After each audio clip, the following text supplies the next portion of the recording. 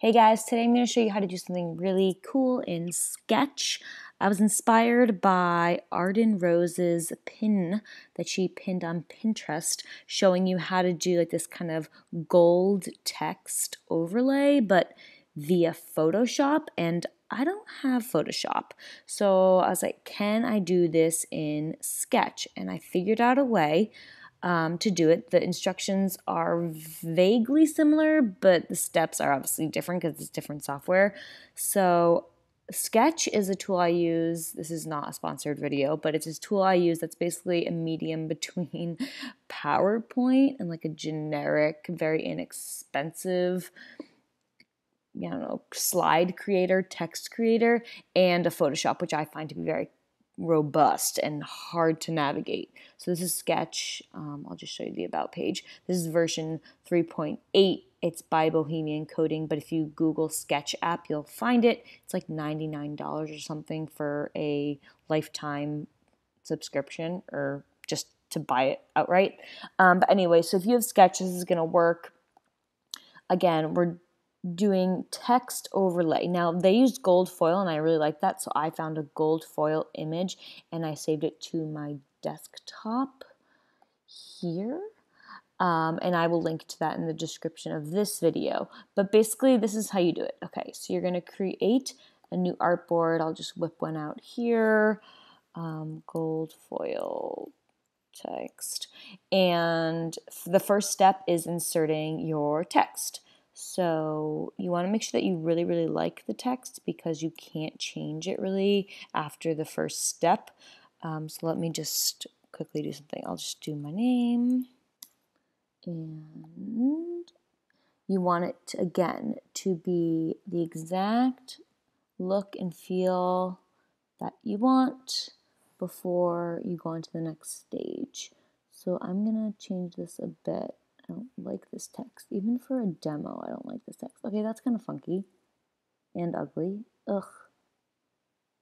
Here, we'll do that. That's wicked, wicked funky and kind of hard to read, but for the purpose of this video, whatever.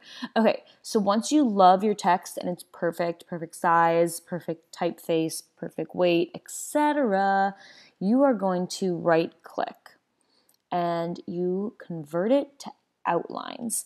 Now, once you press this button, again, you can't really change the text, so make sure that you love it. And then it's converted. Now comes the fun part. You're going to insert the image of whatever you want to fill the text with. Now I'm going to show you gold. And you want the gold texture here, the file that you use, the image, to ride above the text item. As you can see, there's my name, but it's below on this list, below the gold texture. Now I'm going to shrink down this because it's really pixelated. So I'm going to shrink down this image. And it's fallen off my artboard, so I'm going to have to find it. There we go. Bring it back to the artboard. La la la, zoom in. Bear with me here. Okay, so it's a little bit less pixely now.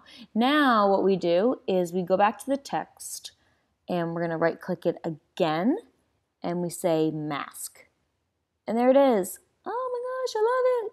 And basically what you would do now, if you want to export this and overlay it over your video, like is done here,